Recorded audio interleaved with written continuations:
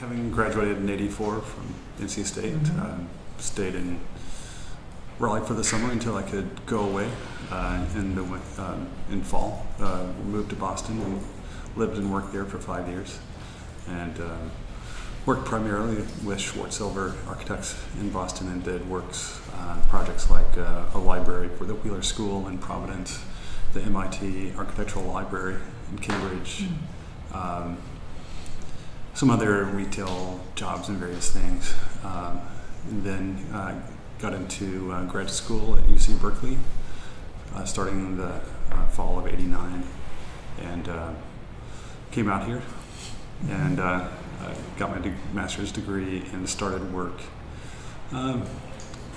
Well, along the way, during that experience at Berkeley, I also had a chance to work in Tokyo with an internship program through the school. So I worked in Tokyo and came back, finished up, and then went to work with Holt & Shaw architects in San Francisco, where I did a range of things from aquariums, theaters, private homes.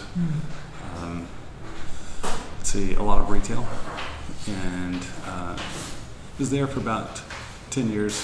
A number of other sort of unique one-off projects, some wineries, but eventually left there with one of the other principals from the firm, and we had our own firm, and did that for a few years, doing retail, wineries, residential design, and then had an opportunity to join Michelle Kaufman Designs, doing prefabricated modular homes, and I was the managing principal of the architectural staff, and it's really interesting. It's doing modular homes, factory-built homes delivered to site, and with the site construction happening there, and we were covering all phases of that work, and had our own factory. So I was just sort of managing principal of the architectural staff.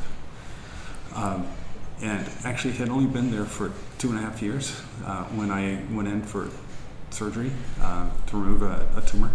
And it was something that had been diagnosed maybe a month and a half into that new job.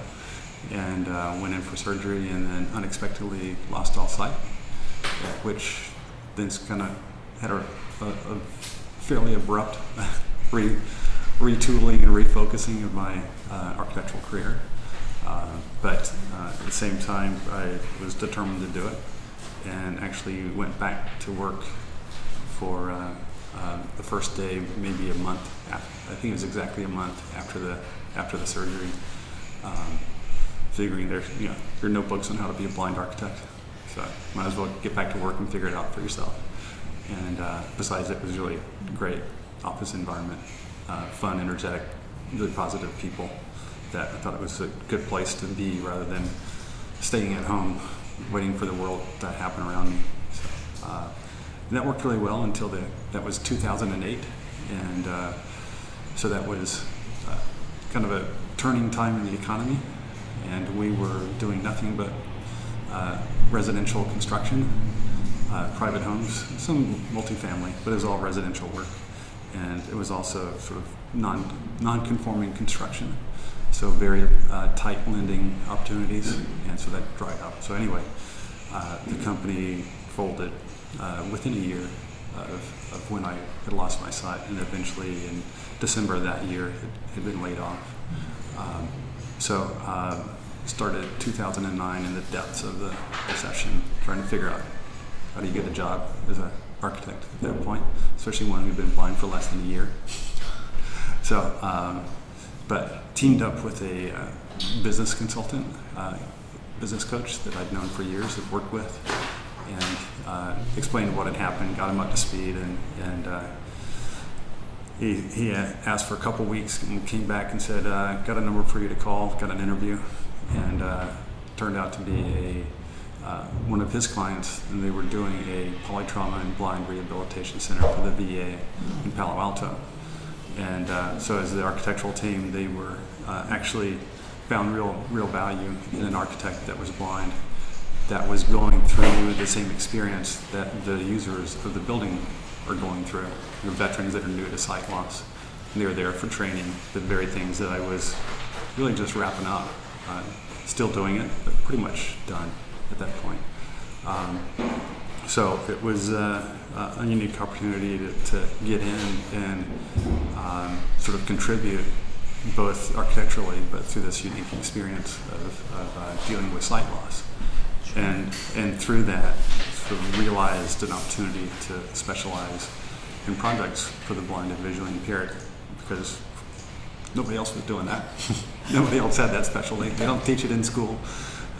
And for the most part, I've done my research. There were I couldn't find any other blind architects. My rehab counselors from the Department of Rehabilitation in the state, they had been working their resources. They couldn't find anybody that was an architect that continued working after they lost their sight. And nobody to this date has gone into architecture blind.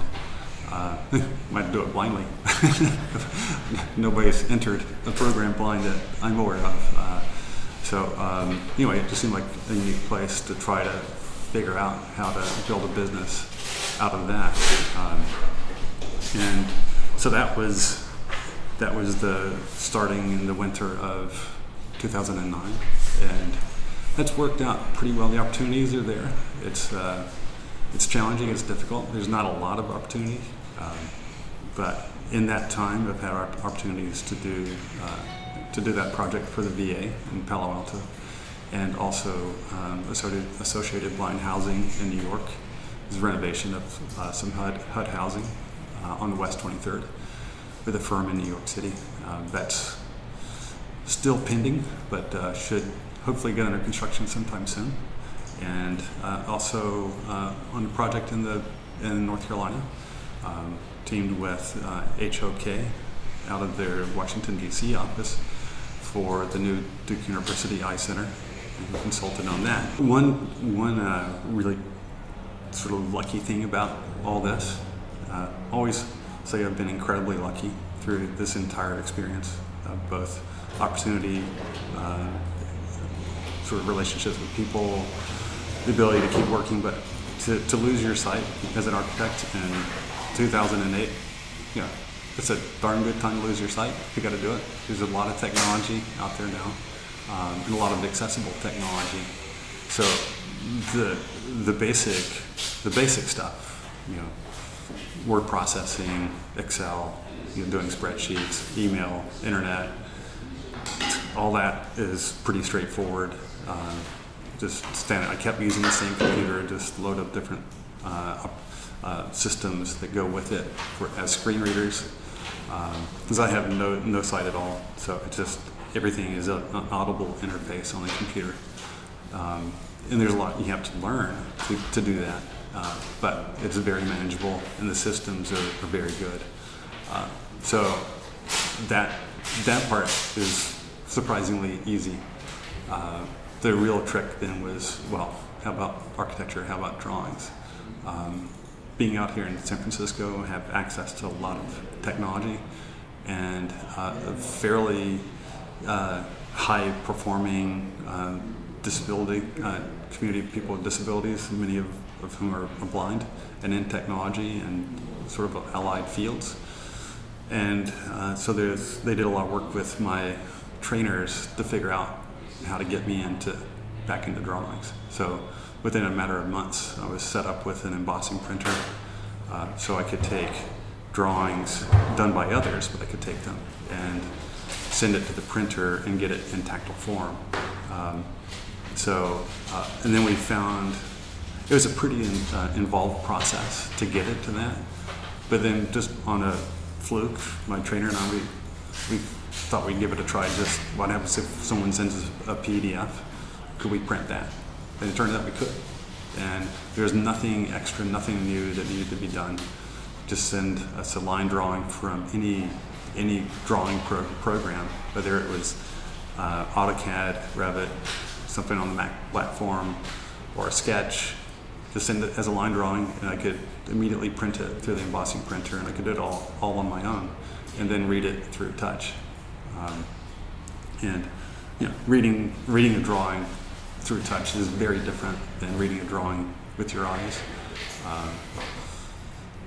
if you see a drawing visually, you see the whole composition, the whole context, and then you sort of focus in on detail. And it's the reverse, going by touch. You can't possibly get the whole thing. You're getting one little bit at a time, and you can't even sort of feel with multiple fingers in both hands, because you've got to get a sense of what this thing is and figure that out. So it took a while to sort of develop a strategy for how to do that. But in some drawings they're just really hard, and sometimes it helps to get some of the visual assistance from someone to give me some basic orientation. But generally, once I know the drawing or know the project, I can get into it and work with it pretty easily. And have also discovered things that have some advantages. If I'm working with a floor plan of a building, I have a much more pronounced sense of being in the space. So I'm reading it with my fingers. I'm going through like the circulation system through the building or within a particular room. I'm physically touching the space and imagining the environment around me.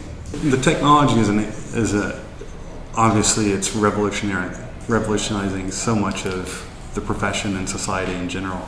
And as I was describing,